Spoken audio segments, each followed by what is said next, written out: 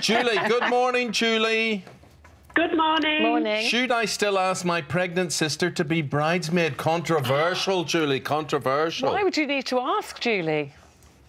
So we've not asked her yet, but we decided on no kids at the wedding because none of our immediate family has any children. Yeah. She's since got pregnant. The child will be a year.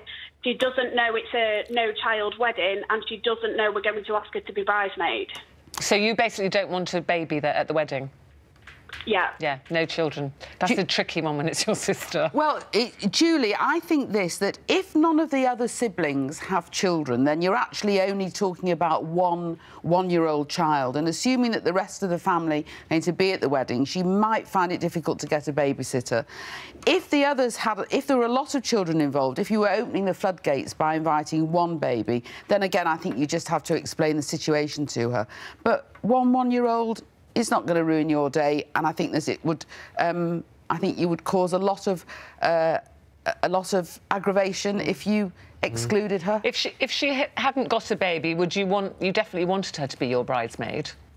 Yeah, we still want her to be one of three. It's just a bit difficult now because at the time we said no children, and now she's going to have one. Well, OK, we'll stick to your rules. Rules is rules. OK.